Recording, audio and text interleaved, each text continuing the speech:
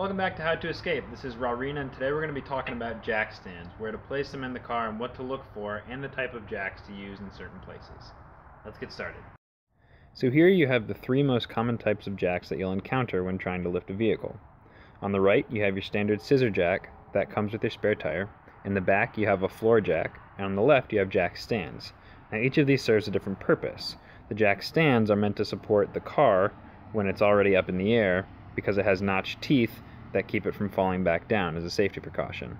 The floor jack in the back is meant to rapidly lift and then lower, but not be a permanent support for your vehicle when you're underneath it. The scissor jack is a bit of a hybrid.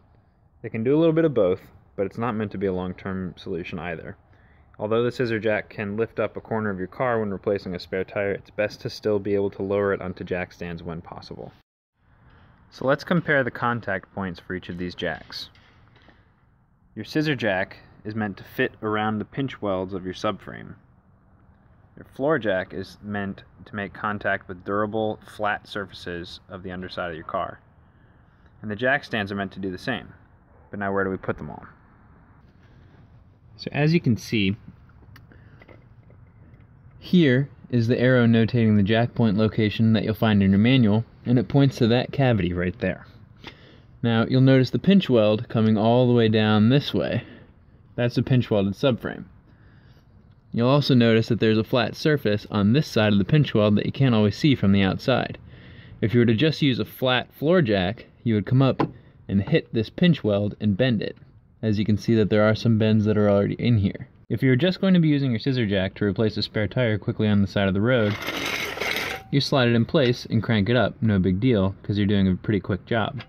However, if you're going to have your car up in the air for an extended period of time, you're going to want to use jack stands. But then, how do these two different heads compete for that space?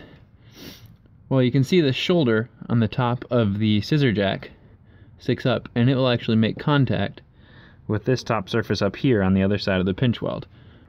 So now what we do is we use our scissor jack, and we're going to scoot it back maybe about 8 inches or so, just so that we have enough room for our floor jack to scoot in from the side and plug into that cavity.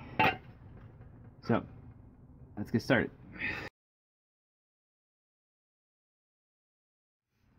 So now that we have the car up, we have enough room to place our floor jack in place. And now we lower it down.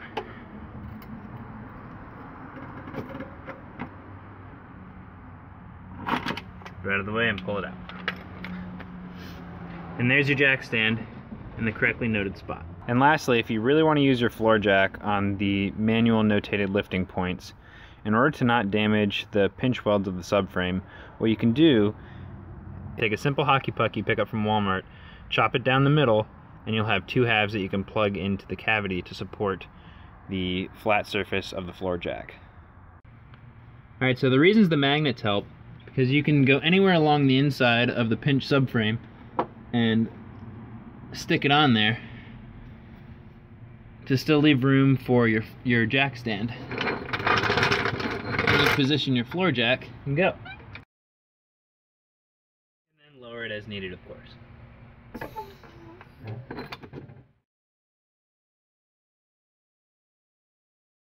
Alright, so that basically wraps up our video today, talking about jack stands, the different types, and the different places to put them when lifting up our escapes. Again, this cut hockey puck idea with the magnets, pretty slick, saw that on the forums. If you have any questions or suggestions to make this better, please post it in the comments section on the YouTube video. If you thought it was helpful, please like it, share it, and always, if you haven't subscribed yet to the YouTube channel, please do so by clicking the subscribe button here in the corner. And also, shameless plug, I'm making these escape t-shirts. If anybody wants some, you can pick one up from the store in the How to Escape website, also linked in the YouTube channel. Thanks a lot for watching, and we'll see you next time.